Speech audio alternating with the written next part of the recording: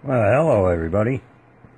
Today we're working on a Kenwood TS-2000. I was going to get into the service menu. It don't have one on board. You got to download a service menu firmware, flash it, do your adjustments, then you're supposed to load your user firmware, and then you test it. It sounds like a lot of risky business to me. So you know what? Wherever there's firmware involved, that software is manipulating hardware. So all you need to do is find the point of interest that, on the hardware that the software is controlling. And on this radio's problem, everywhere you look online, they don't come up to power. On sideband, you could scream in this thing and it'd do maybe about 55, 60 watts. It would show PEP of 100, but it wouldn't talk up to 100. You understand what I'm saying?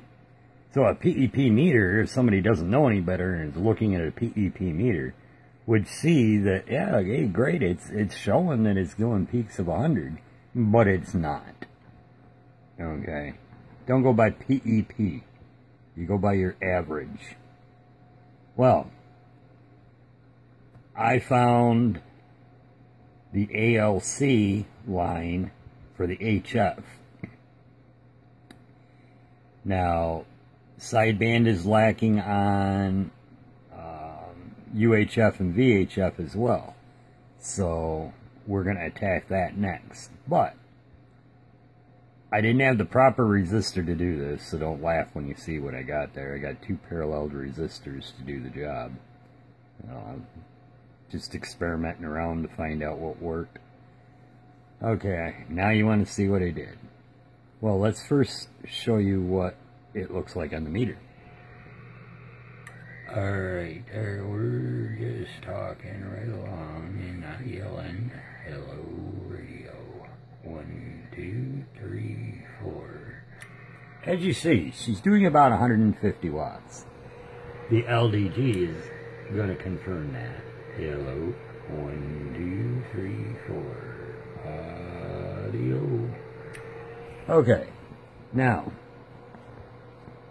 for anybody that wants to do the ALC on a TS-2000 to get full power out of the radio like you're supposed to, and by the way, you can still turn the power down if you don't like that much power. I've got her maxed out because that's how you manipulate the AGC on full maxed out balls to the wall power. Once you get it set, then you drop your power levels to safer zones. Okay, you want to see what we did? Here we go.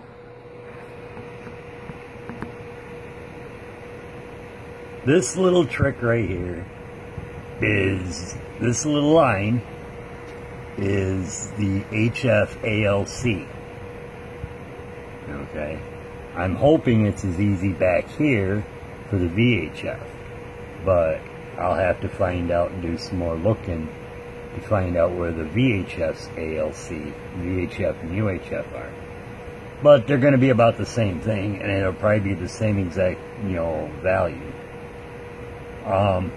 If you don't get this value right of resistors, well, you lose meter because it's sampling the RF off of there.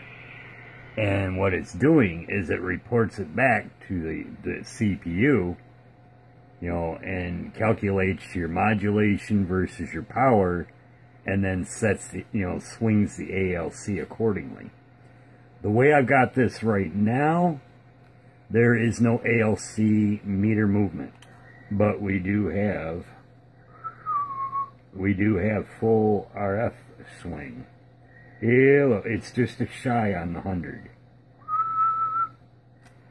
Maybe if you play with the values of those resistors, you'll be able to get this meter to come up to 100. I was trying to find a value that would give me like 1 or 2 blocks on the ALC. but I just don't have the proper resistors to do it. But this is just in testing. Now, I've been sitting here pounding on this thing for probably about an hour and a half after doing this resistor mod.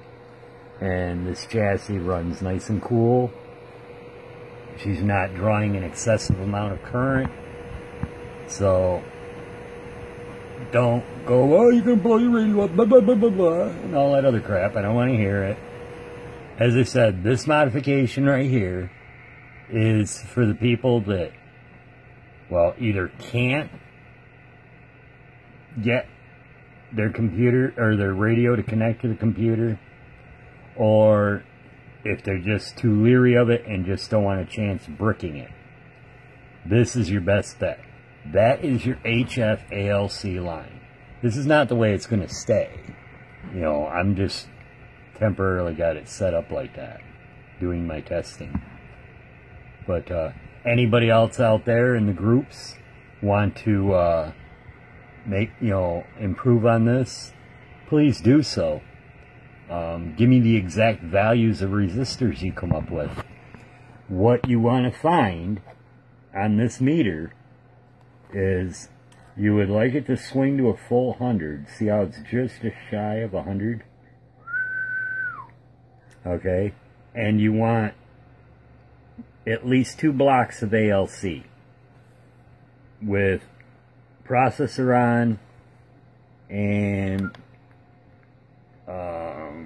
wait a minute here, hold on, mic gain at 100%.